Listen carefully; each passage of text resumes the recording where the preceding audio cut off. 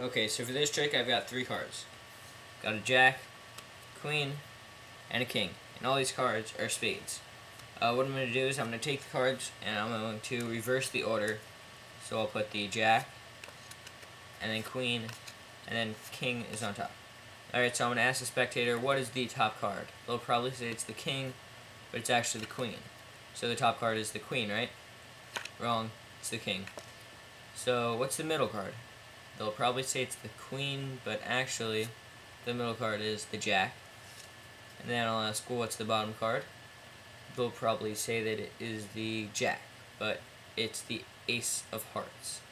And again, I've got 1 card, 2 card, 3 card, and the king has vanished.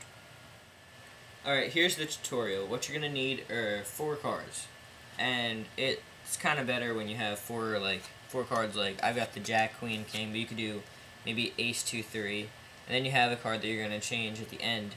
And I like to use a different color and a different suit, obviously, and I just like to make it different. So I like to do jack, queen, king, and then change the last card to an ace. Alright, so the setup for this is you're going to have the ace on the bottom, followed by the king, queen, and then jack. What you could do is show that you have 3 cards like this. You just take your finger and slide the 2 up, so you're hiding the ace behind the king right now. Or I think it makes it better if you actually put the cards down, but you're very careful.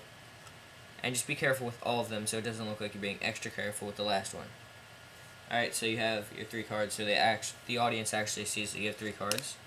And then what you do is you reverse the order and put the king on top, and you kind of want to emphasize that the king's on top so the person doesn't actually guess that the queen is on top. So what you do is you say, what's the top card? And they'll probably say that it is the king if they're paying attention, but what you're going to do is a double lift.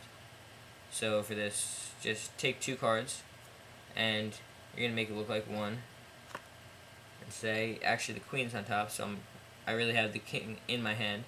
So as soon as I put him down, I'm already set up for the next question. What's the top card? And then it's changed into a king. Now for the third question, what is the middle card? You're actually taking the 2 cards out, and you're going to do that by holding the pack just like this and taking your middle finger and thumb and just pulling off the 2 top and bottom cards, and then you have the middle card, which is really the 2 middle cards, but you're going to show that like the jack's in the middle, and then you're going to put that back in the middle and say, what's the bottom card? And it will be the ace. So shouldn't be any question about that because the ace is already on the bottom, so that's probably the easiest part.